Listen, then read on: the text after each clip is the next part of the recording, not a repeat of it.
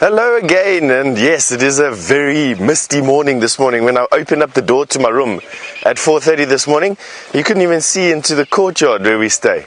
Have a look at this. This is very typical of a season change day. In other words, we are moving from our winter time, well actually we're moving from spring really into our summertime.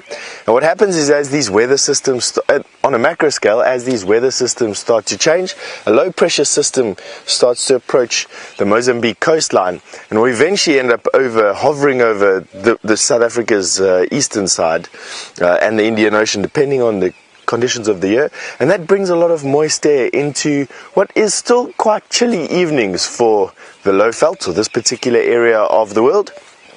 And what happens is you get dew point temperature being reached low down to the ground, which creates condensation, and that is what we're seeing right now. So we're standing in a cloud. Mist is basically a cloud that is formed on the ground. Now as the sun rises, which should be in the next couple of minutes, I'm hoping we'll see it as a brilliant orange or yellow ball. And as the sun radiates out its shortwave radiation, which we don't really feel, the ground absorbs that shortwave radiation and it reflects it again, or let's say not reflects it, but it changes it to long-wave heat felt radiation, and that starts to lift the cloud up, and so this will burn off by the time the safari is finished today. No doubt about an hour from now, it's going to be a beautifully clear, very calm, very cloudless day here, and the herald of things to come. Now, don't forget that you can use Twitter and YouTube to ask me questions during the safari. Myself and my colleagues, hopefully in the morrow, will come online in a little bit. For now, you've just got myself and VM on camera today. Excuse me, VM, I didn't introduce you.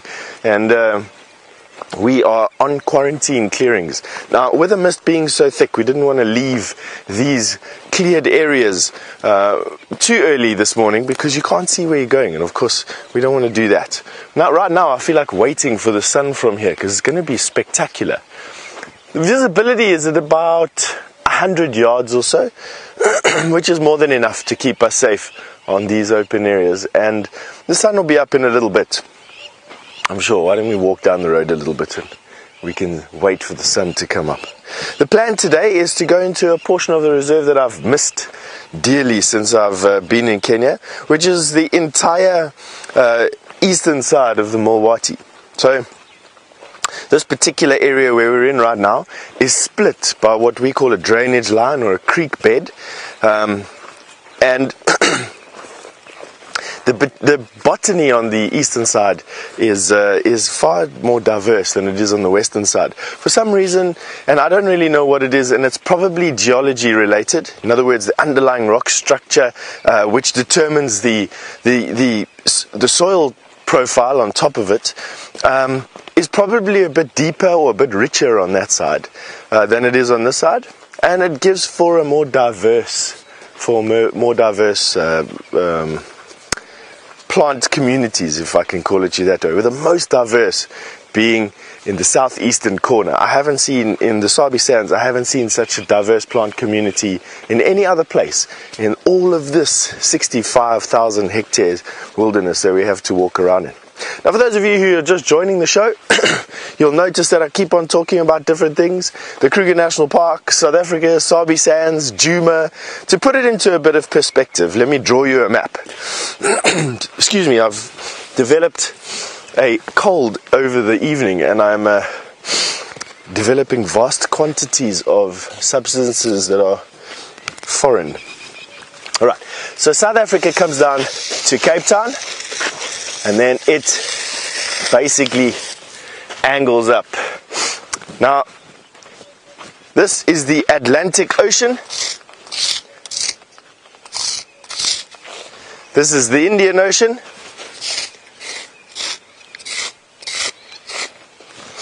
This is Cape Town, right there. This is Johannesburg. We've got some lions roaring. Hold on. There. So it'll be very difficult for you to hear these lions. We're going to try and put up... we won't be able to. We don't have an ambient microphone. But where Herbie is now, he's walking in that direction. Those lions are probably about, with this mist, those lions are probably about 2 miles from here, and that is going to change our plans for the morning, because I do think that they're inside or on the boundary, Buffelshoek boundary. So after I finish this, we'll go and we'll walk out there. Alright, so this is Johannesburg. The Kruger National Park lies right up against Mozambique, lies here. The Kruger National Park basically lies like this, up against Mozambique. Basically, Johannesburg is a little bit higher. Johannesburg. The Sabi Sands is this little portion of land right here, and we are right there. And that's basically, not to scale obviously, but basically if I were to stand in South Africa, this is the Limpopo River and our border with Zimbabwe and Botswana. This is all South Africa. Johannesburg up here, west of Johannesburg, a massive area, it's 400 miles from top to bottom, is the Kruger National Park, one of the largest wilderness areas left in the world. Attached to the Kruger National Park is a privately owned game reserve called the Sabi Sands. Inside this conglomerate of private reserves is a little reserve called Djuma Private Game Reserve, and we are in it. No fences. There's no fences internally. There's no fences inside the park. Animals have got almost 10 million acres of bush to walk around in and live in, completely undisturbed, with the exception of people like us and a variety of other field guides who then can access these animals and show them to you over the course of a year. Alright, let's go look for these lion. Let's first go and see why there's a bunch of bird droppings. Okay, you wanted to know about the birds that are calling. Basically, it's just been those ones that VM were just showing you there now, which are a bunch of crowned lapwings. There's also a turtleneck dove calling here. So that loud shouting, that's that crowned lapwing. That trilling noise is a dove. I'm trying to hear any. Oh, and we've got a hoopoe. That hoop hoop hoop. That's an African hoopoe calling. Now I want to see why there's so much bird droppings on top of this termite mound. Usually it's because termites have been active, but in this particular case I think birds are using a particular bird, because the droppings are all the same size and consistency. I think what's happening is a showy bird is using this as a perch to show himself off. So I would imagine that it's probably a starling or a francolin of some sort that's sitting up here either during the day or at a change of days, and is using this as a stage, basically to show everyone how pretty he is. But with no sun today, he isn't in attendance. Don't fall there, Viam.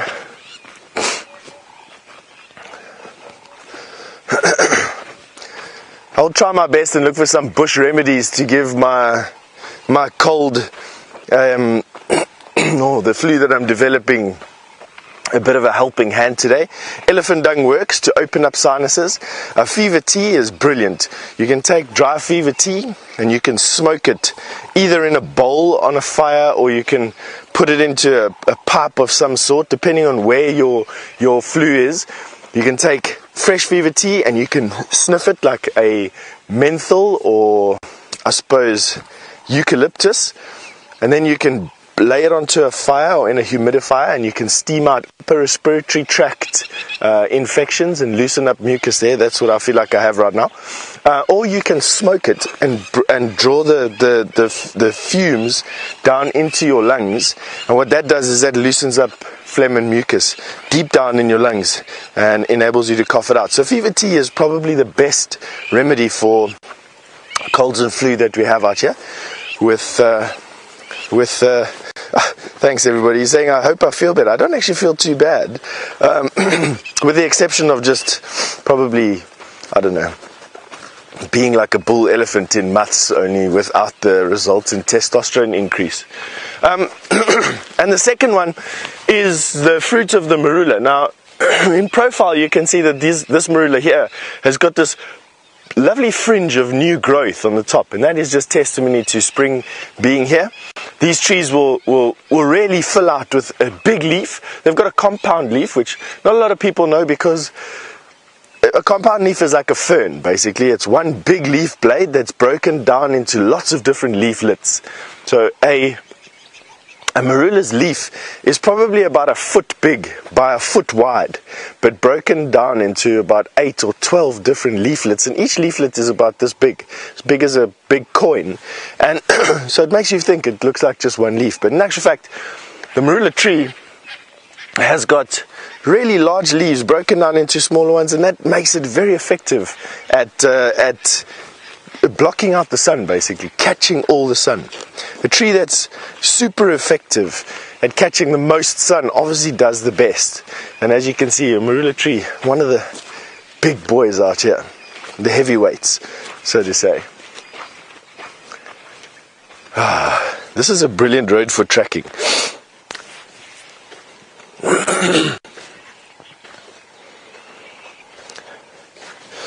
Jared's buddy, you'd like to know, is going on bushwalk while it's misty more risky? Let me just think about that. No, I don't think so. I think up to a point, to be honest with you. I think that you are given a certain amount of reaction time to see stuff. Now, obviously, if you see an elephant down there because you've gotten a glimpse of it, it's not as safe as a clear day. But because this terrain is so undulating, I mean, have a look here. We're on top of a crest and the bush dips down. Our visibility here is not even 20 or 30 yards. In summer, it won't even be 5 yards here. And so whether it's mist or whether it's thick bush or whether it's wind, I feel that here we've got a realistic safety zone around us of about 20 yards, and that is where your danger zone is. And on a misty morning like today, our visibility extends just beyond 20 yards, and for that reason I think it's no more dangerous than it would be in midsummer, or when it's very windy, or or when it's misty like it is now. So not really. Now, there was a chin spot batis that came in here, but I started off by saying that this road is one of those roads that is very good for tracking. The Sabi sands is substrate. This granitic soil that we're seeing over here holds detail of tracks incredibly well. It's one of the best substrates to do track and sign evaluations on. And I have so many fond memories of my own track and sign or tracking qualifications as I was gaining qualifications in my youth, I want to say, but earlier on in my career. And some roads are just better than others. They're just better placed for traffic of different animals. Usually the roads that head down slope, bisecting the slope, are the best ones. And this particular road has a lot of different tracks on it. Right now we've got the tracks of a hyena, a spotted hyena. This is the tracks right here. The much larger front foot sitting in front of this much smaller back foot. I know it's a hyena because of the presence of a claw indent, that half moon outer toe, the slanted back pad to the direction of movement, and the two lobes and the size. That tells me that it's a spotted hyena. Could it be a brown hyena? Yes, but not in this area. It's more than likely just the wanderings of a spotted hyena. Further, we have a genet, which has been walking here, and I want to see if I can get you a nice track of this genet, because otherwise it's just going to look like a dent in the sand. Yes, here we go. VM finding it. So there we have the genet here. It is over here, and I know it's a genet track from that back pad that you can see there. So here is the indent of its wrist pad.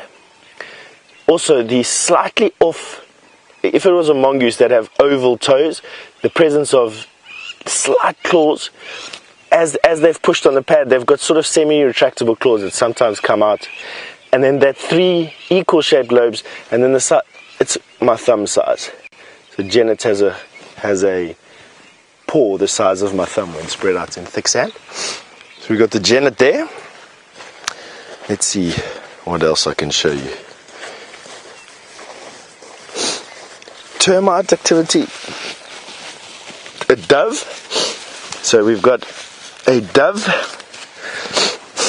probably a turtleneck dove, and I know that it's a dove. Here we go. 1, 2, 3 forward facing toes, 1 backward facing toe, 1, 2, 3 forward facing toes, and a backward facing toe there, and that curved middle toe tells me it's a dove. They've got a gait that if you draw a line back toe to front toe, it makes a sinuous line. And it's because they've got short, fat, squat bodies with short legs, which makes them waddle. And it makes for this sinewy line when you draw a line through their toes. So that's a turtleneck dove.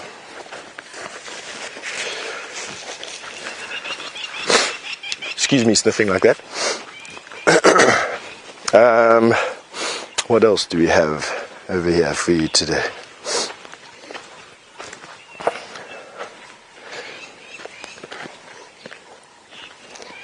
Shaipan, you'd like to know, would lions take advantage of mist and be hunting on a morning like this?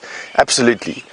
The mist dampens sound a little bit, and although not locally, you can still hear what's going on in the bush here next to you. It's very quiet, and also the moisture content in the air wets everything, and so footfalls are much quieter. Wind doesn't carry their scent quite as far. Oh, look there. I'll carry on with that explanation now. Let's just enjoy that sunrise. So that is a yellow sunrise up through the mist. It harbors the beginning of the end of the mist, unfortunately. But isn't that lovely?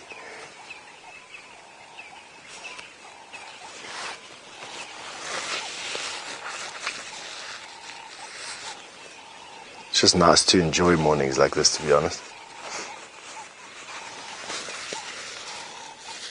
Very thick cloud band, actually. That sun has been completely obscured until now.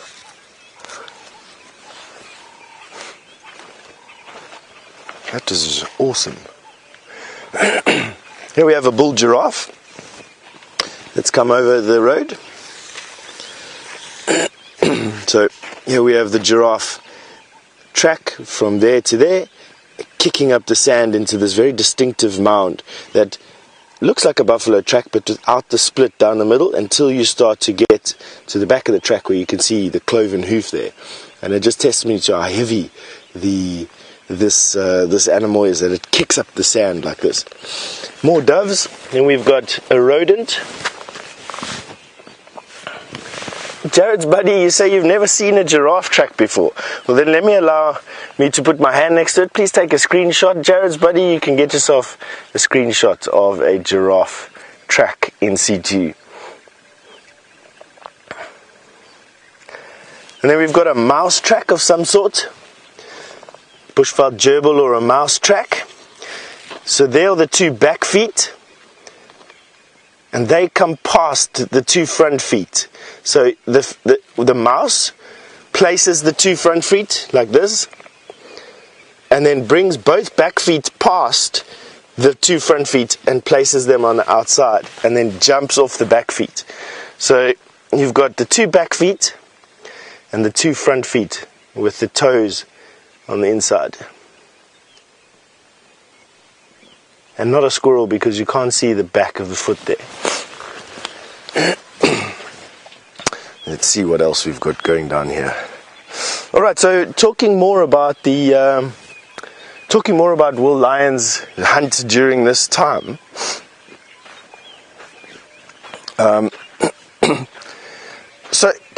The dampening effect of the moisture is probably the biggest benefit for these animals, for lions hunting in the misty mornings. And quite often you'll see them hunting quite late, because it also stays a bit darker, and it doesn't get as hot. Now, Michael, you wanted to know what the best aspect of tracking is. I think it's the puzzling out of animals that are so specialized at what they do. It's like trailing, which is what Herbie's an absolute master at. is being able to think like the animal you're following. Not following track for track, that's impossible. But to think this animal is going there because of these reasons and this condition. And to go there and have it confirmed by finding a track and, of course, in the terminal point, finding the animal itself. I've been doing this for almost 20 years now, and it still remains a mystery to me that is almost magical. Is the way that the local guys here, Herbie and other trackers in this area, and this portion of the world harbors some of the greatest and most skilled trackers in the world. And just to work with these people is just really phenomenal. Really, it's a lost art that was saved in this area, and is, well, there's lots of areas in the globe where trackers exist, but this is one of those nodes where trackers were, the art of tracking was kept alive, and is now expanding exponentially underneath organizations like Cyber Tracker and the Field Guides Association of South Africa, really pushing for qualifications and for recognition of this type of tracking. But to spend time with all these people is phenomenal. And so there's spending time with this magic, if I could put it to you that way, Michael. The second thing is to put yourself against the analytical method of interpreting what animal walked here. So track and sign interpretation, basically. How do I know that that's a squirrel? How did I know that that's an impala or a kudu or a giraffe, for that matter of fact? That's an analytical process that you know, you just need to learn that. It just comes with attention and care to detail, and will tell you a lot about what animals exist on any one particular place as well. Come, Viam, let's carry on walking. He's going deeper into the mist cloud. The sun has disappeared. Lucy, can I please find a pangolin track this morning? Okay, Lucy. If we find one, I'll show it to you, because I'm going to be just as excited as you, don't worry. But if there was a place to look for a pangolin track, the area that we're going into would be it. There's a gentleman, a scientist called Jonathan Swart, a couple of years back, spent a long time collaring various pangolins, or putting trackers on them, various pangolins. And one of those pangolins that he collared was a male that lives in this area that we're walking to. The collar has since fallen off. The study has reached its end, its terminal point, and so we don't know where this pangolin is. But for quite a few years, Jonathan studied this particular pangolin's movements, and it moves from just other side the view of the dam camera, on the other side of the dam, down that area, through here, up and over quarantine, and then back around the camp, and comes out in that area there. So if there was a place for it, this would be it.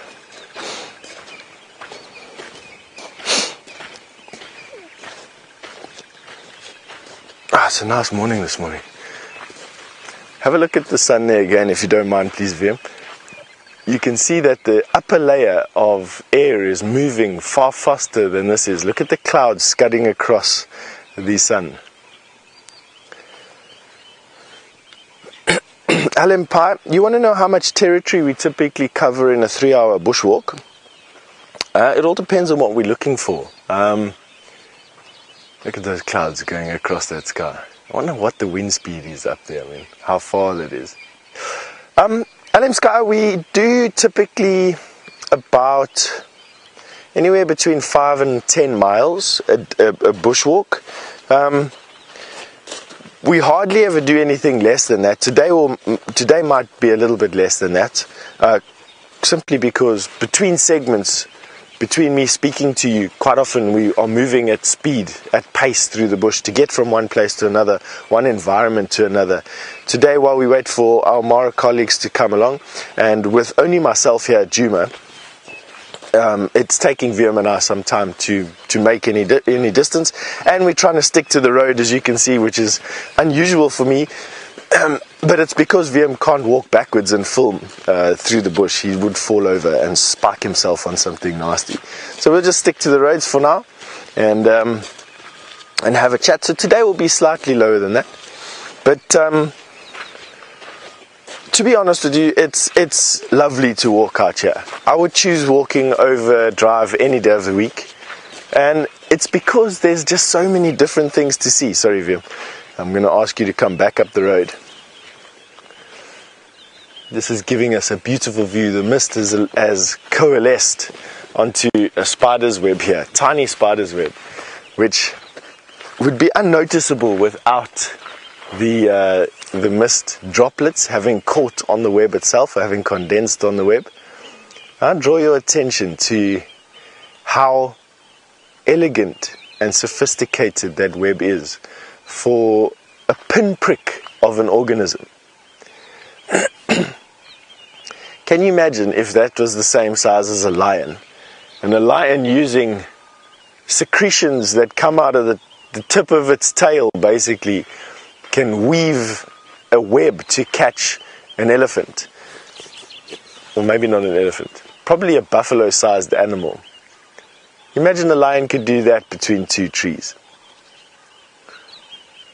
and then subdue it using poisoned saliva in hollow needle-like canines, and then wrap it up in a different kind of secretion from the end of its tail. I love these small things. Now, this spider would have probably built this web and fixed it last night, and as you can see, it's billowing in the slight breeze, the upslope, downslope breeze, and it's not by chance that the spider has built its web facing in this direction between these two branches. It knows that the best place for it is perpendicular to the upslope and downslope breeze that is prevalent in almost every slope. This spider has evolved to understand that before it builds its web in the day or at night time. And what it will probably do is eat up most of its web now and then rest up in a cavity or two that it creates either with its own silk or just underneath the bark for the rest of the day. Coming out to spin its web again tonight. Very cool.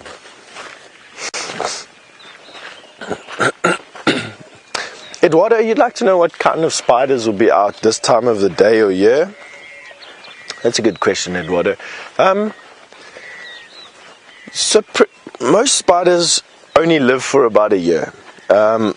Some slightly more than that. You do get the odd spider that lives for longer. Baboon spiders, for instance, will live and can live up to 35 years. So your bigger spiders, your old world or more primitive spiders, can live for longer than your more sophisticated spiders, and some of your free roaming spiders. Winter generally kills off a lot of spiders here. It's too cold, and the insect load is too little to support vast numbers of spiders. And so many spiders will now be born and will grow big by the time the end of summer comes along. So our spider populations right now are limited to a few of the larger old world spiders. A few jumping spiders would be around, not very many. A few of these little web dwelling spiders will be around, not very many and not very diverse. And then of course big spiders like baboon spiders will be around as well. But by far and wide, by the time December, January, February comes about, there will be loads of spiders. I can't remember what the actual figures are, but I want to say around about 1,000 spiders per square, whatever, but every 10 meters or whatever. I can't remember what exactly the fact is about how many spiders are actually per square meter, per hectare that we have out here, but it numbers in the thousands. It's crazy. And on a misty morning in December, the ground is literally littered with spider webs. It's a bushman's grape. I wonder if one is ripe. They don't look too ripe at the moment.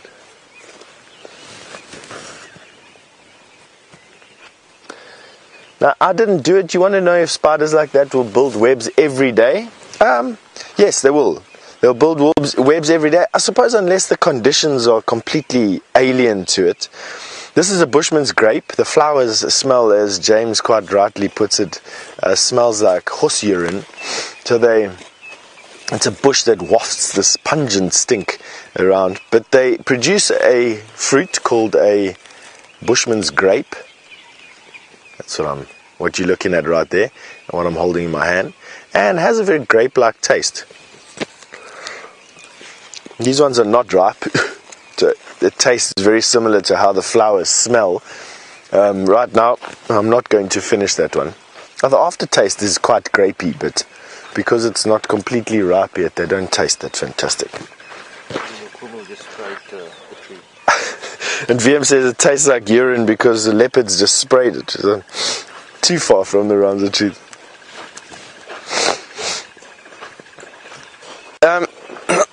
Sorry, Lou, won't you go with our viewer's name again? I missed that.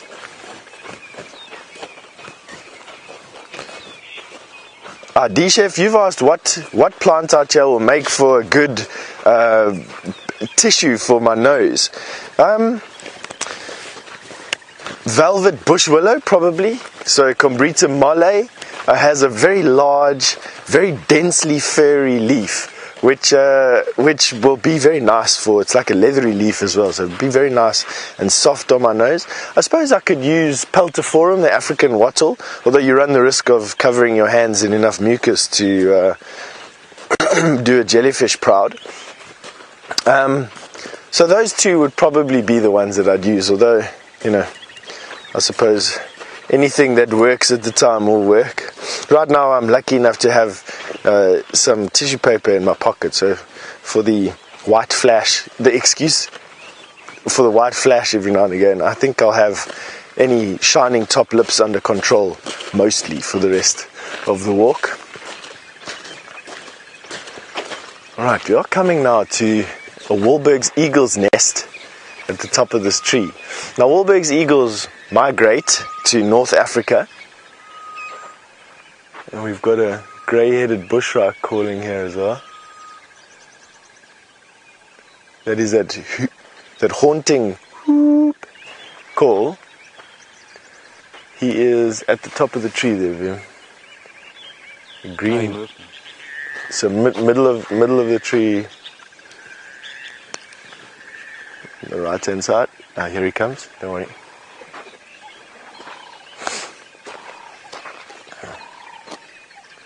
So that was a very quick and very difficult thing to film, the grey-headed bushrat. But to draw your attention back to the Wahlberg's eagle's nest that we have here, they migrate to North Africa every year. They come back down to South Africa to nest. They're breeding here. They come in, and one of the first eagles to arrive. I don't know if this nest has a pair of eagles in it at the moment, but it is the lower of the three large clumps. So the lowest one of the three large clumps of grass is the nest. The two larger clumps above it are the collections and untidy messes of social birds called the buffalo weavers, who collect thorny sticks and produce a multi-chambered nest. Produce oh, there we go. There's the Wahlberg eagles. Sorry, VM has him. I don't know how he managed to do that, looking at me, looking at the camera, and then still looking around and finding the Wahlberg's eagle. There is the Wahlberg's eagle. And you can see that tiny little crest on the head. It's quite a small eagle, one of the smallest ones that we have out here. It is a true eagle in that it has feathered legs. And they're looking at us with that tiny little one-feathered crest or two-feathered crest on its head. And they come back to the same nest year after year after year, adding to it over the years, fixing it, repairing it.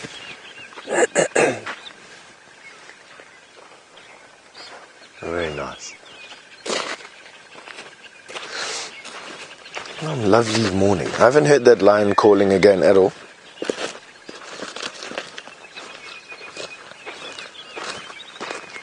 Stefano, you'd like to know if I've heard or seen any of the migratory cuckoos yet. I saw a cuckoo yesterday.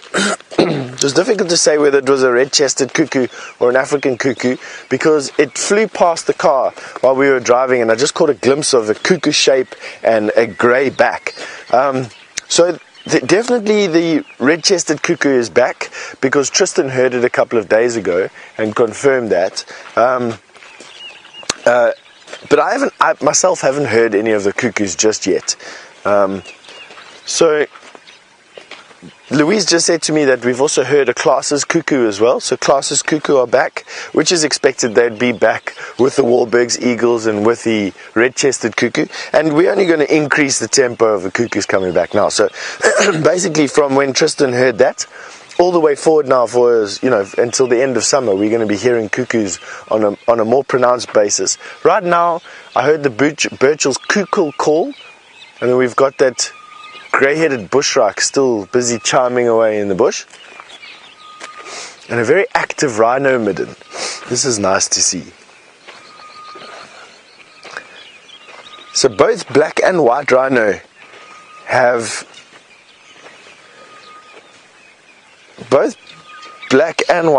use middens, and the reason why I want to show you this today is because it's World Animal Day, I think today, and we've chosen to do a bit of a spectacle of animals. We started off with leopard, we then went on to lion yesterday, and today's animal for World Animal Day from Wild Earth is a rhino. This is the midden of a white rhinoceros, and I know that because there's no presence of any sticks in this dung. If a black rhino had been around, and there has been a black rhino here in the last couple of months, there'd be sticks present in the dung. This is all just very fibrousy grass that the rhino has deposited, and it's a male rhino that has deposited this dung predominantly, and I'll show you why I think that is. Male rhino have use these middens as not only as a latrine, which both sexes do, but as a marking post. So male rhino will walk along, he'll reverse into this particular spot, defecate, and then kick his back legs into the dung. As you can see, it's created this hollow here. He's done it so much. So kick the dung, which gets the smell all over his feet, and when he walks around through his territory, he covers his territory in patchy footprint smells with his particular scent on it. Another rhino will know that this is his place. Female rhino will also use this latrine. They tend to use the periphery of the latrine, and their dung is entire. They do not kick it. So this is all female rhinoceros dung. So all the dung on the periphery would be female rhino. They'll sometimes use the middle of the midden, but generally that is restricted to the male rhino only. And this is just an active one. This is just a mountain of poo. I'm standing on it. Isn't that incredible? Lovely, hey? Let's carry on down the road. The sun is now a bright orb, and it feels like the mist is lifting. What do you think, Vian? I think it's about the same, maybe. It feels like it's lifting. I don't think it is.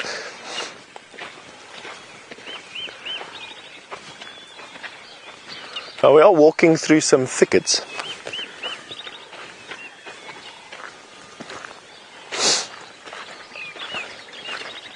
Been a nice quiet start to the morning, with the exception of that lion that made that contact call just north of our boundary. It's been quiet since then. Let's go and have a look at these bones. The Nkahuma lions, when they were having their feast years, which happened during the big drought, they were feeding on a buffalo a day at a stage, sometimes more than one buffalo. One of the buffaloes they killed is this one here, and we're going to go and have a look at it. And while we get there, I just want to take this opportunity to apologize for the single feed from me today. We've got a few tech issues that are stopping the Mara from joining us just yet.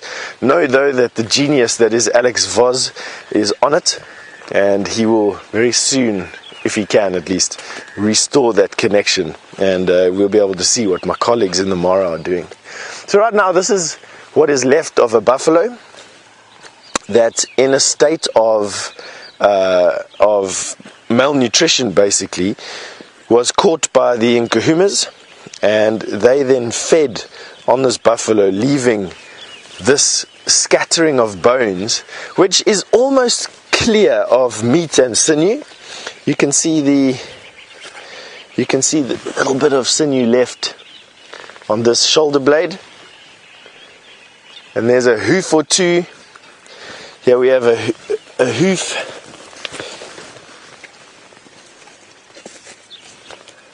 This is a hoof covering of this particular buffalo. Now this thing was stinking like you don't even understand at a point. Right now, doesn't smell like much. Now these bones are starting to scatter throughout the bush, and lion cubs will pick them up and play with them. Elephant will pick them up and walk with them a distance. Also, they like to play with them. Hyena will pick these up and, for whatever reason, take it back to the cubs so that the cubs can develop those massively strong jaw muscles of theirs by chewing on them.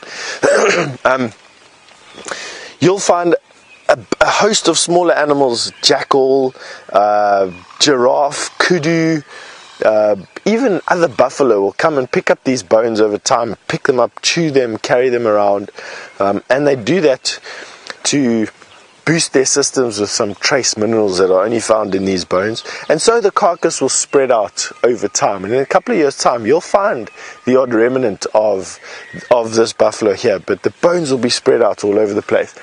I'm just looking for the skull. The skull is there on that side of the road, so something has picked up the skull and has already transported it to that side of the road.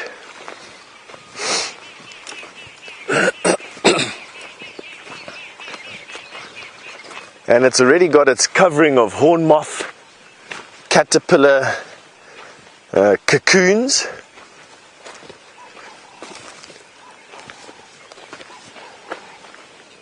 Interesting.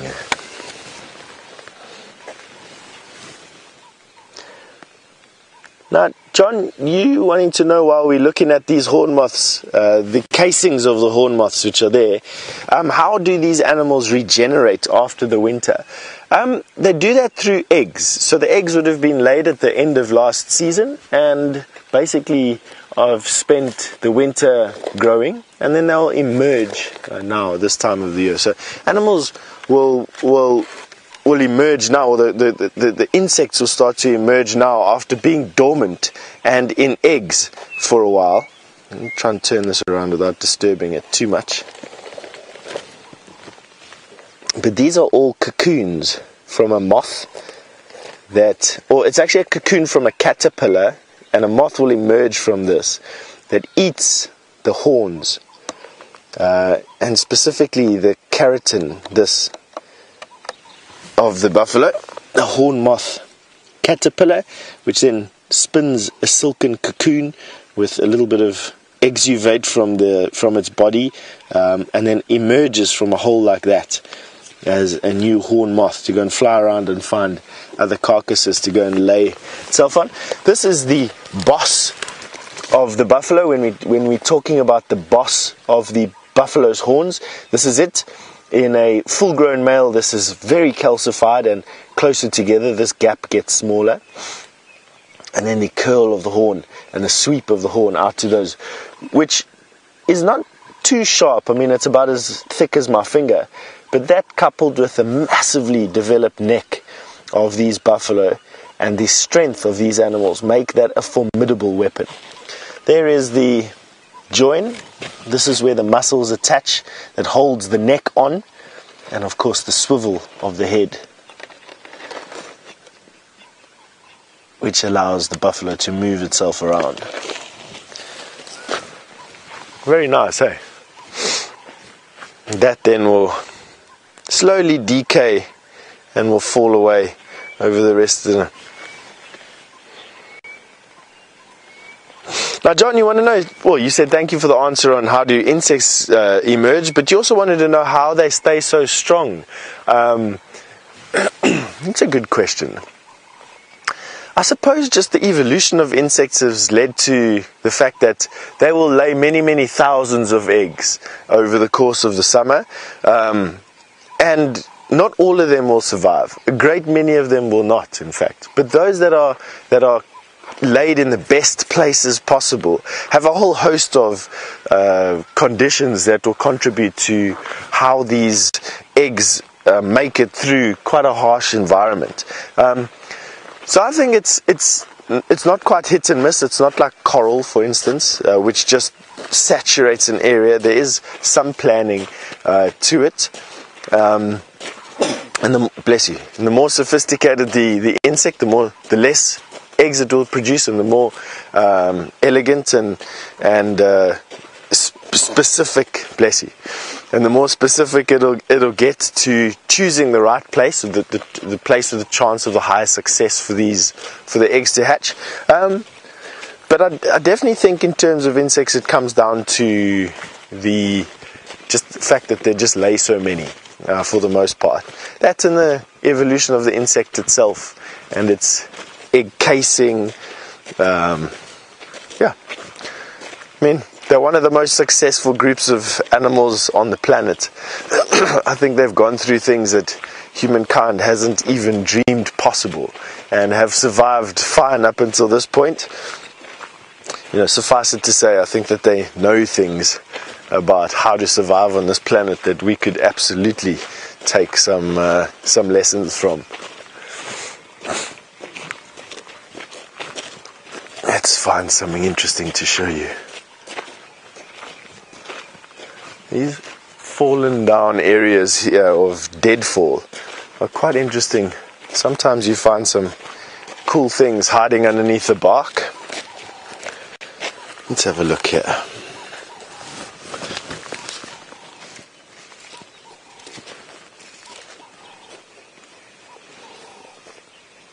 Here we have a fungus of some sort. Now fungus kills trees in far greater numbers and in far greater volume than what elephants do.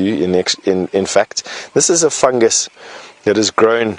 It's a bracket fungus that has now grown on this tree trunk. And talking about absolutely saturating an area with spores or with eggs, every one of those pores there would have harbored millions of tiny mushroom spores, and that would have wafted away on the breeze to go and land and settle in other areas. And we're talking about millions of babies per mushroom that basically will use that, and they break down woody plant material and eventually help to contribute to enriching the soil and to making sand, basically, or making the humus at least on sand. This is a dying or dead knobthorn. It looks dead, and it looks like it was ringbarked by elephant, which killed it.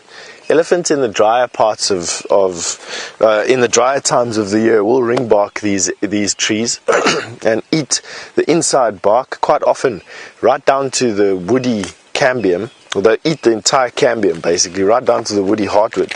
Sometimes the tree, as you can see here, will be able to thicken an injury, and it will be able to still feed itself from its roots up to the top, and then elephants just come back the next year and take off the bark again, and eventually this will kill the tree. But it also opens up these woody parts to termites and to fungus. And you can see that these termites have just absolutely infested this. Look how soft that's getting. Look how soft that is. That's just fungus and termites breaking down this. Amazing, eh? Alright, what we're going to quickly do is we are going to be going to a tech loop soon. And the reason for that is Alex is working his magic out in the Mara. We're going to be switching to some other system, I suppose. So don't go anywhere. We're quickly going to go down for a little bit. But when we come back, hopefully you'll have us in South Africa on the bushwalk, but you'll also have the rest of my teammates up in the Mara. So see you in a little bit.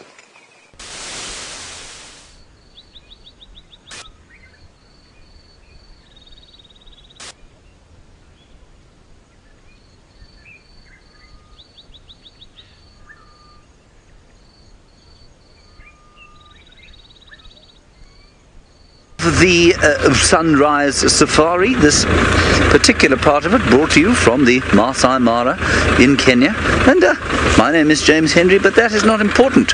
What is important is that Fergus is on camera leading the strategy this morning, and he has managed to get us into a position where we have got 9 lion cubs and 2 mothers. Isn't that wonderful?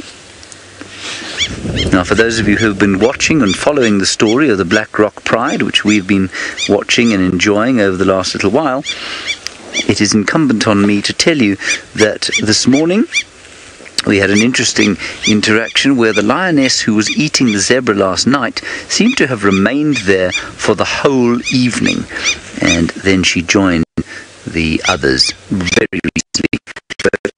A sort of Simba Lion King moment there on the rock. I only noticed it because I had the rapid fire of the cameras.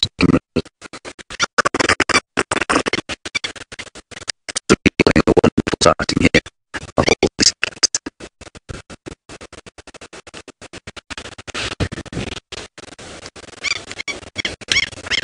And things are getting quite calm now. The real question to me is where on earth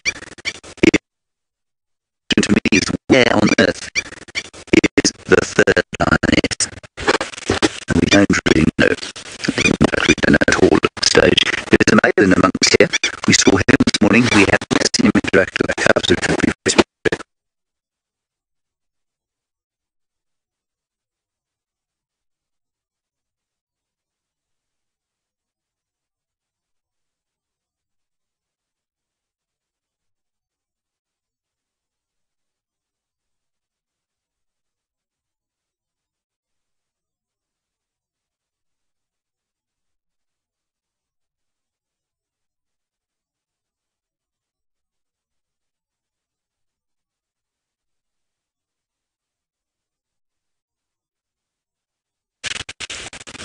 So please talk us, #Skylight or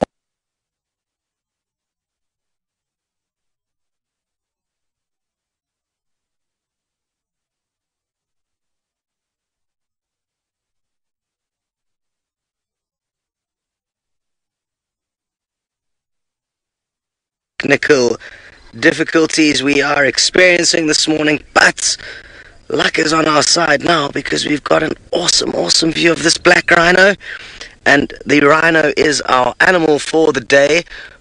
Let me get this right, it's World Animal Day, but we at Safari Live are making a week worth of World Animal Day, and the rhino is our animal of the day. So I hope you understand that all. I'm not sure which day World Animal Day is. It might be coming up, I guess it is.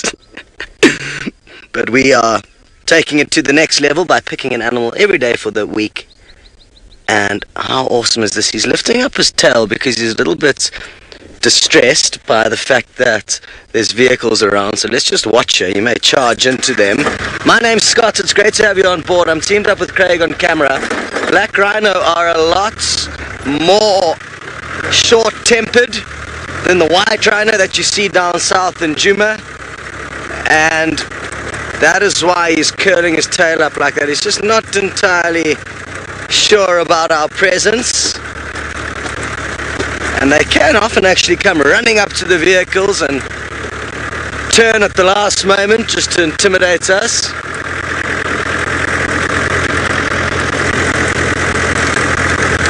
Hello to Fan, you would like to know if rhinos are group animals like wildebeest, and black rhinos are ordinarily solitary, but occasionally you will get a few females together when they're raising their young, and the white rhino, the females can hang out in small herds, and I guess even young males sometimes hang out together. So there's a few differences between the black and the white rhino. This is the black. It's smaller than the white rhino. It's got a hooked lip. It feeds on leaves, as opposed to the white rhino, which feeds on grass. There you can see some zebra and wildebeest in the background, and it may actually even chase them. I've seen black rhino quite often chase other antelope around. Their eyesight is terrible, so they get a little bit nervous, even though they are huge and not much can mess with them. The fact that they cannot see very well makes them a little bit cautious, and that's why they swivel their ears around from side to side. Their hearing is very good. Wonderful stuff. Well,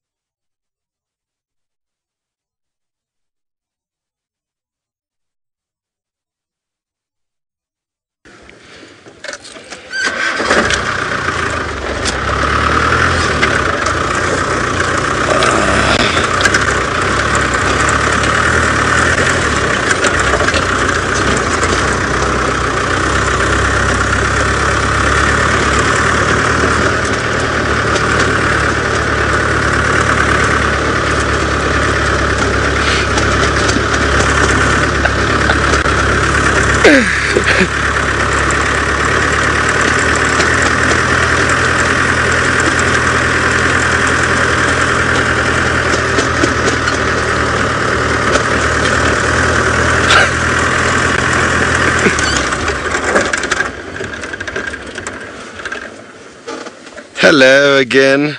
I'm told I was sounding a little bit like a chipmunk squeaking at you, so it should be back in order now. Oh, there's a hyena in the background, some zebra, and just more magical scenes from the Masai Mara. It's a beautiful, beautiful morning. It's warming up. I've just taken 2 layers of jackets off. We came out early in the hope of finding a female cheetah called Malaika. She was nowhere to be seen, excuse me, in the area where we left her yesterday evening, so we've just been kind of cruising about. We actually, to be honest, saw another film vehicle racing at high speed across the plains, so we decided to follow them for a while because we figured they may have some useful information. But the speed that they were driving at and the distance that we followed them for started becoming a little bit too much. So we ditched them, but I mean, by following them we got into this general area. And this is only the second black rhino that I've been able to show you since I've arrived in the Mara. The first one was actually on my first drive within the first 15 minutes. And since then I haven't had many sightings, and certainly not sightings nearly as good as this one. Now, I'm not sure if you got the little bits about the fact that it's World Animal Day at some point during the week. Us at Safari Live have turned it into World Animal Day.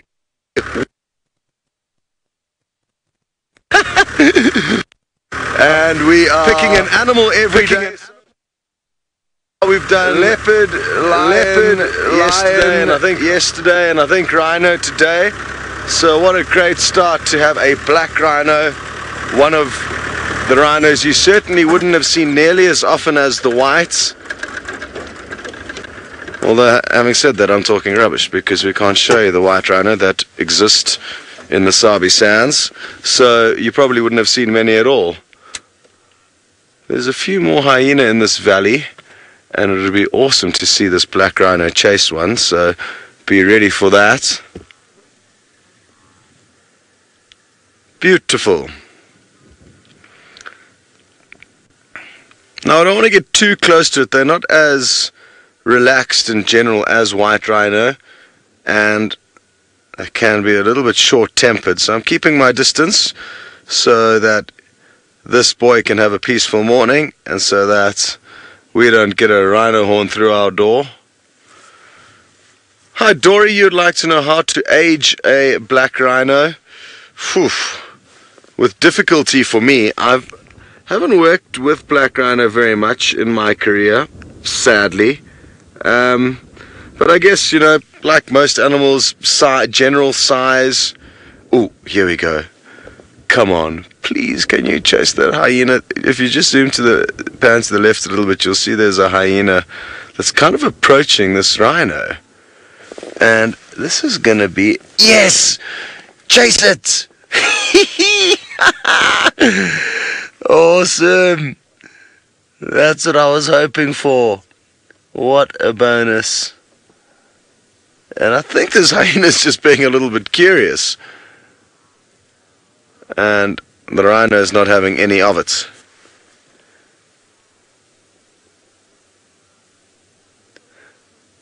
There is also a hyena on the other side of the rhino. So maybe that's what this hyena that we're looking at now is trying to get to. Maybe it's got nothing to do with the fact that there's a rhino there. It's just merely through default that the rhino is in the hyena's way.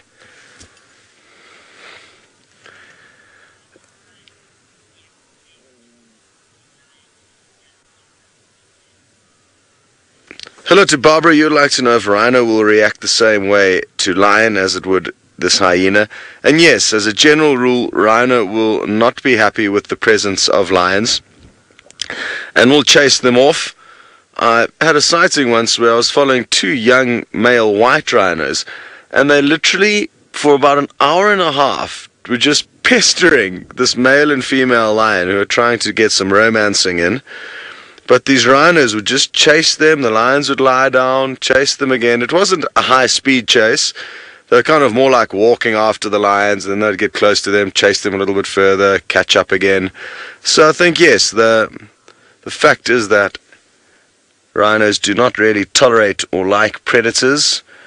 And like I said earlier, they also will chase antelope from time to time, just because they can. What an awesome scene. Let's just give it one more second, see if he doesn't decide to chase it one more time. No. So it seems, ooh, hold on. There's another hyena that it's heading straight towards. So let's see what happens here.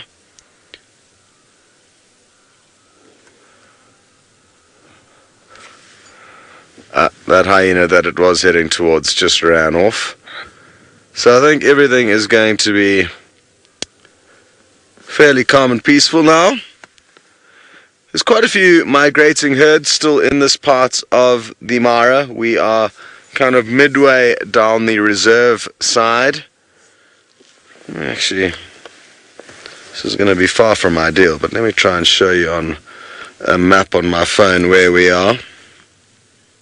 Oh no, this is a bad idea. Cancel that. I just had a look at the map on my phone, and it's not going to be very easy to be able to tell you where we are and what's what, but still some herds here, which is good prospects. Maybe we'll be able to find the Musketeer coalition of 5 male cheetah today. They've been dodging us for a while now, and it'd be wonderful to see them again. Good, we're going to leave this rhino to find a spot to snooze, leave him in peace, and send you across to James with some little cubs.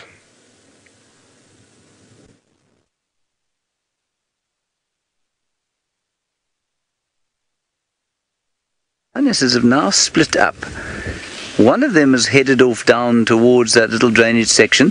They've come away from the den. They did go to the den site, and now they've moved away from it. And I just want to give them a little bit of space. There's been a lot of activity around here this morning. And so we're just going to give them a bit of space. And we'll just watch them disappear over the hill there. We will stay with them. I just want to give them some space, like I say.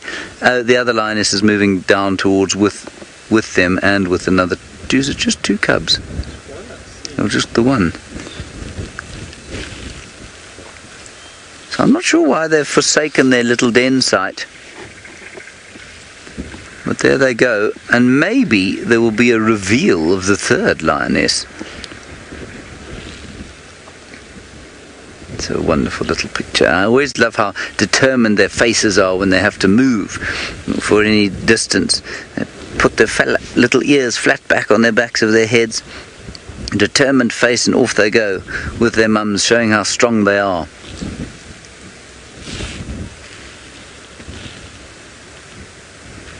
There's another section of rocks there that perhaps they're heading towards.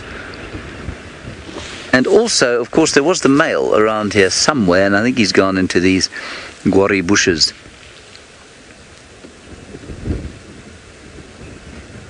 She's just marking her territory a little bit there.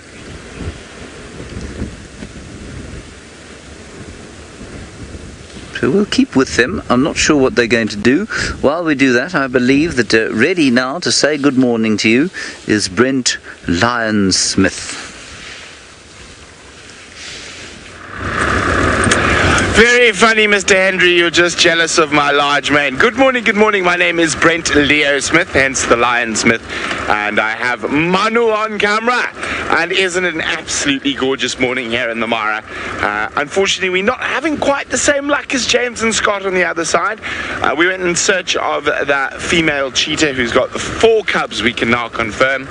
And unfortunately, she wasn't around the den, so we didn't hang about. We carried on. Now, off to the right of us, we have the largest antelope in the Mara, with some striped donkeys. But there we go. Some eland.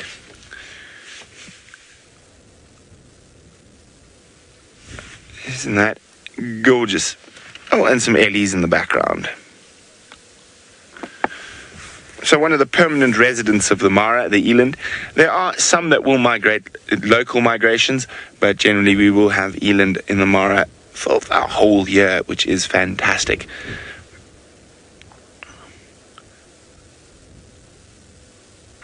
And at the moment they're down along and in the basins, and as it gets drier or wetter, as it gets wetter, they're going to move up towards the escarpment. A big eland bull is bigger than a buffalo, can you believe? Can weigh just under 1,000 kilograms.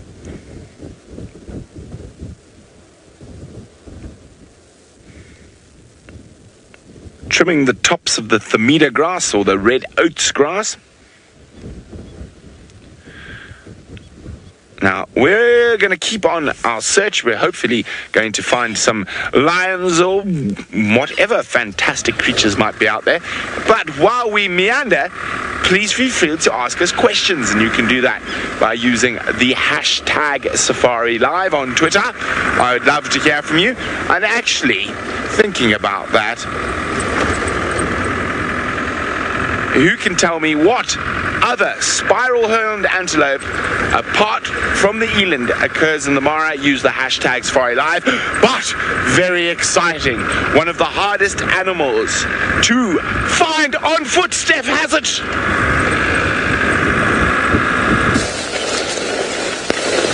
You can just stop right there. Alright, we've just come walking down the road, and as you can see, I'm not trying to make contact. We've got a leopard right next to us here. Have a look behind my shoulder there. That is very, very close for a leopard. We're actually just looking at his track. Squirrel started to make a noise. We looked up, and 10 meters away is this leopard. Now, with us creating space and not facing him, it's giving him the impression that we haven't seen him, which is a good thing. So what we're trying to do is not show our faces to him. He's hidden behind a bush. I got a feeling that this is either Hosana or Tamba. Difficult for me to say because I don't want to pick up my binoculars and scare it. Leopard, unlike lion, you don't want to make eye contact. Lou's just confirmed that that's Hosana. And just how relaxed is that? I mean, leopard on foot at 20 meters is incredible. And you can see he's now lifted up his head. He's a little bit more relaxed. Not much, but a little bit more. I'm looking at his tail just to make sure that that doesn't start to flick up and down. You can still see us looking at him, but we still got our backs towards him. This is amazing.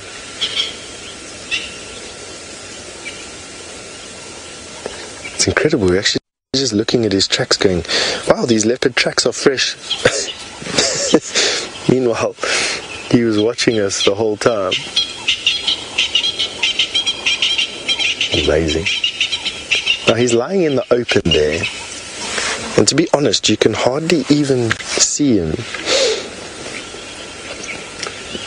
Now I see a few of you are posting the fact that you're amazed. And to be honest with you, this is the second time I've been this close to a leopard on foot here, one of these cubs. I've obviously been closer to other leopard on foot, but they hardly ever have this reaction. all the tricks that we've learned over the years of keeping leopard in sight while you call in your comrades are being put into play here with this particular sighting, and they work, which is amazing. Which is, don't make eye contact, create a bit of distance, stay in the open, if you can, without exposing yourself, put your back to them, and that's what we've done here. And he hasn't even moved. Normally, as soon as they see you making distance, they move off. Now, Louise says a few of you are saying that Hosana likes to follow people on foot. There's a possibility of that. It's not uncommon for leopard to do that. I've heard of female leopard which are born in lodges do the same thing, follow housekeepers around, become mischievous. And in this particular case, I think that there's a good chance of that. It obviously becomes a danger if they start to think of humans as a game. But can you imagine how scary it would be if leopard had to hunt us all of a sudden? He's lifted up his head again.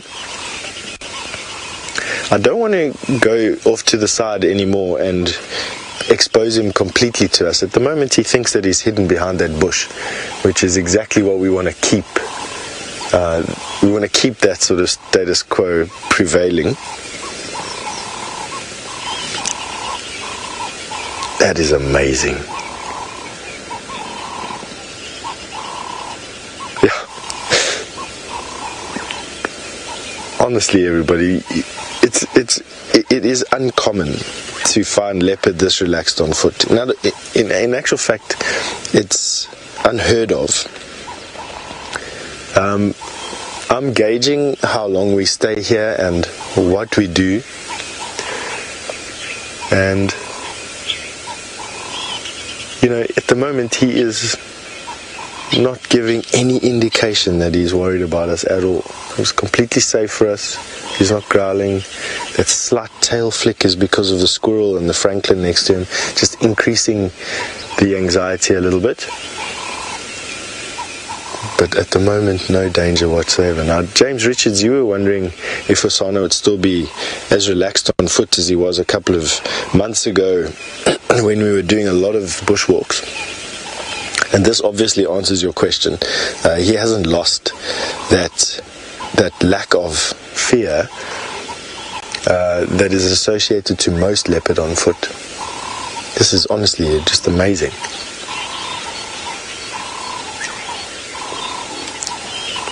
Now, Ages, you want to know what will happen if I square up and make eye contact with him? It'll increase his anxiety to a point where he'll turn around and he'll slink off into the drainage line behind him.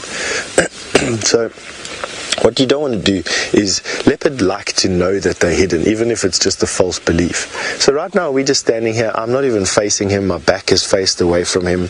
VM is slightly turned to the side rather than square up. Herbie, who's standing behind us, is staring balefully at him. But the key is that we've kept that little bush that he's got between him and us, and I'm closest to him and I've got my back towards him, which is making him feel a little bit more secure. I'm also covering VM with the majority of my body, so although he's hearing us and our voices, which would not be uncommon, he's heard voices since he was a little cub, human voices, we've got our back to him, and in my opinion, that's what is counting here. At some point, he will probably stand up. But for those of you who were watching yesterday, you saw what happens when a leopard gets alarmed. Yesterday, we arrived at some lions around Twin Dams, and Tamba came down to drink, and he got a smell of those lions. And even at 50 or 60 yards, it was enough to send him sprinting away to the top of a tree. That is the normal reaction of a leopard. Amazing. What we're going to do is create a little bit more distance just to get his tail to stop moving again. We're going to try that. And while we do that, we're going to send you back up to the Morrow to James, who's got some lion to show you. They seem to have settled now underneath this little sort of shady bush. And please excuse the shake of the camera. It's not because Fergus has had too much caffeine this morning, it's because the wind continues to blow here in a rather coastal fashion, and it does make for very difficult film conditions. Wonderful that Hosana there is so relaxed around Stef on foot. I was just trying to remember his age. I've forgotten how old he is. I seem to remember him being born in March, is that correct? So he's now 18 months old or so. February. They were born in February. There we are. Phew. I remembered just as Rebecca said it. Okay, so he is now February, March, April, May, June, July, August, September, October. So he's approaching 20 months old now. Male leopard at 20 months is great fun, I must say. He's just coming into the time before he hits puberty, where he'll be very confiding with people on foot, and that's great. I know I'm talking about a leopard and we're looking at some wonderful lions here, but I am wondering what has happened to my favourite, which of course is his sister, and I believe she hasn't been seen for some time, which is a little worrying. Anyway, these lions do not seem to want to settle, and it's because they're being harassed by 9 cubs, and where the third lioness is, I have no idea. So there's still an unsolved mystery with this group of lions at the moment, and we need to try and figure out what's happening there. I'm not sure we'll spend the whole morning with them. I think we may move on in a little while and see what else we can find. There was talk of a leopardess with a kill not too far from here, which would be quite fun, and apparently she does have a cub, so we may go and spend some time around there.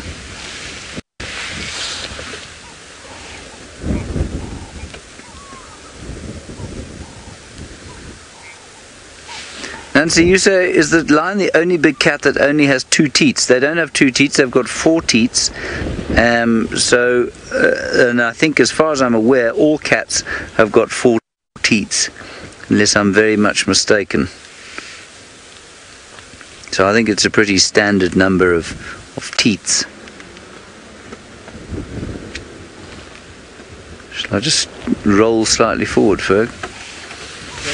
I'm just going to roll very slightly forward. Just give us a slightly better view of what's going on in there. There we go. Yeah, and they are doing their best. One mother, of course, or one lioness refusing to do any feeding whatsoever, is she? No, she's doing a little bit.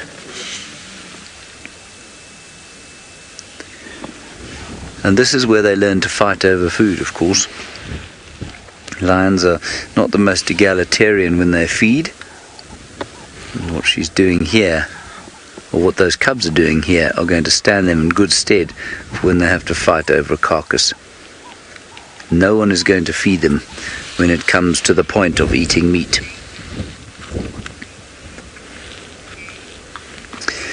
Maybe you're wondering if there are feeding times in the day. Yes, there are. The feeding time is at 5:15 in the morning, then again now at 8 o'clock in the morning, and then they have a long break till about 11:20 or so. I'm obviously talking rubbish, maybe. No, there are no specific feeding times at all.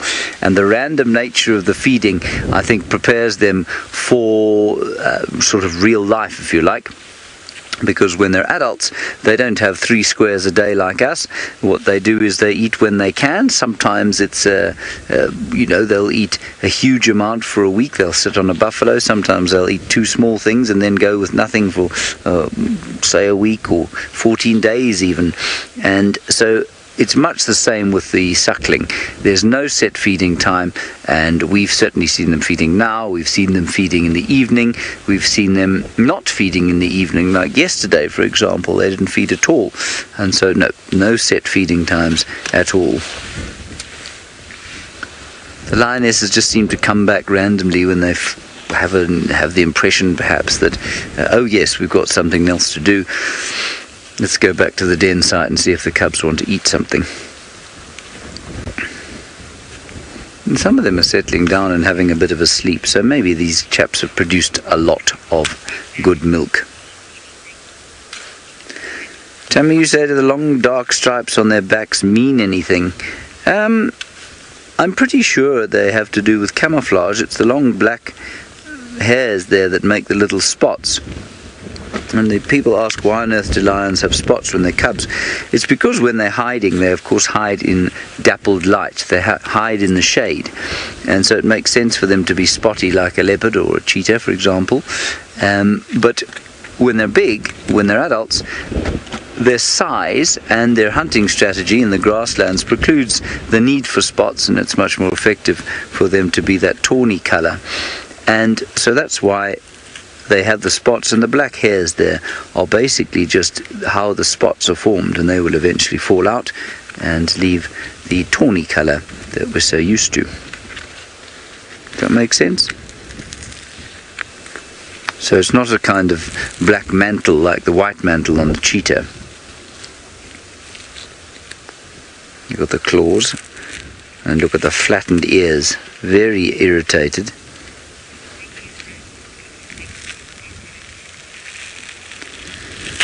Okay, we're going to go back across to South Africa, some 2,500 miles.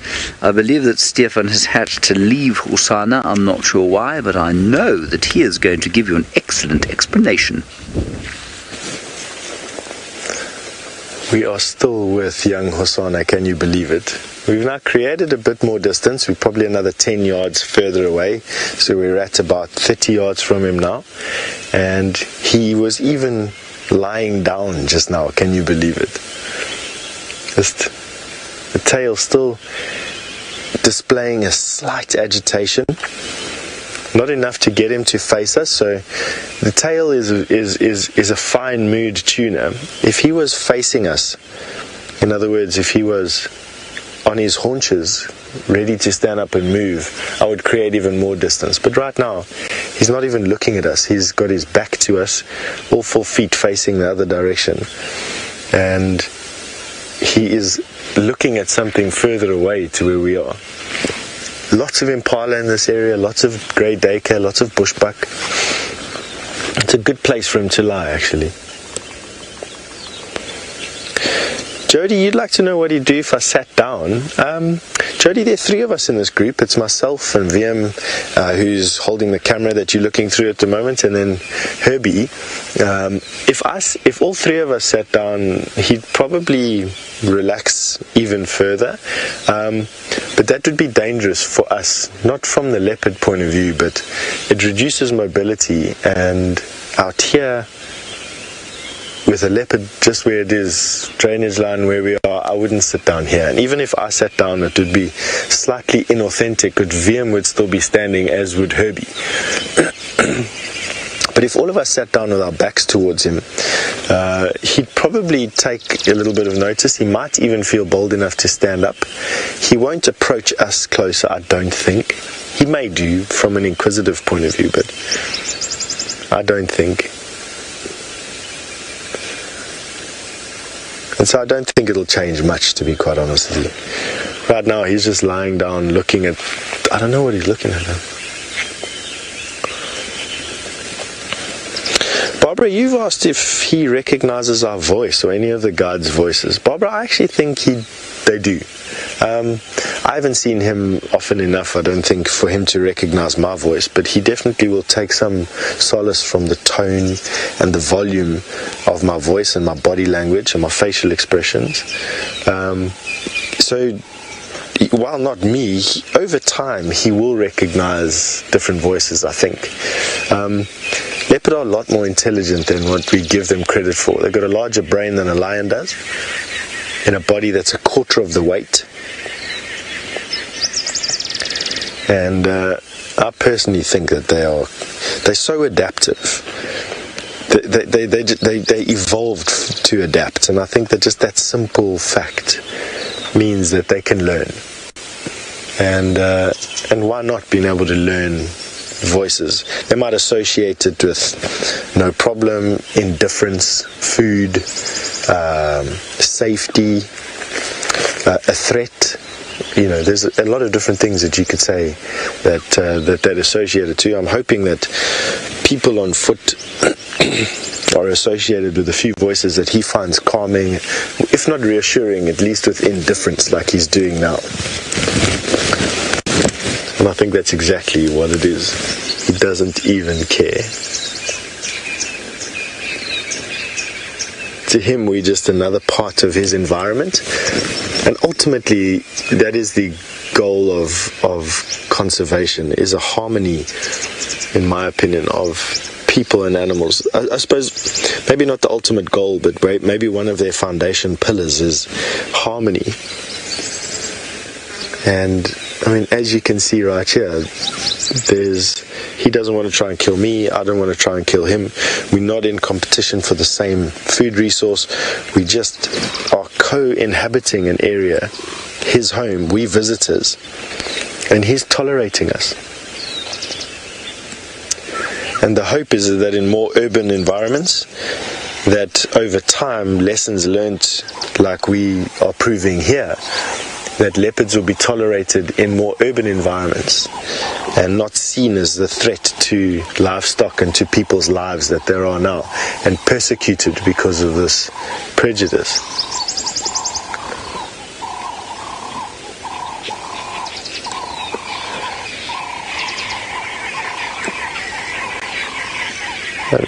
Lucian, you want to know if they really have larger brains than lions? Lucian, we've got a lion skull and a leopard skull in our museum collection, and James and I the other day compared the two, and without actually pouring water into the brain case itself and measuring how much volume they hold, they look the same. The leopard's one looks slightly bigger because its skull is smaller, but they've pretty much round about the same size. The phenomenon is that a leopard will weigh at most 60 to 90 kilograms. A lion goes up to 250 kilograms, almost 4 times as more for the same size brain. And if you have a look at what determines intelligence, the brain size to body weight ratio, that means that the leopard is a lot more intelligent than the lion. Another big yawn. Not showing us his teeth, that was just a normal cat yawn. A snarl from a leopard is like a snarl from a house cat, or from any of the cats. It's all anger. No mistaking a spit or a snarl from these cats at all. He's grooming himself. Another indication of complete sort of trust, and he's going to lie down. Can you believe it? 40 yards from a male leopard, and he's lying down, cleaning his fur. And by 40 yards, I mean, for those of you who are just joining us, we're 40 yards away from this leopard on foot, and have been here for the last 20 minutes or so. It's mad. It's crazy.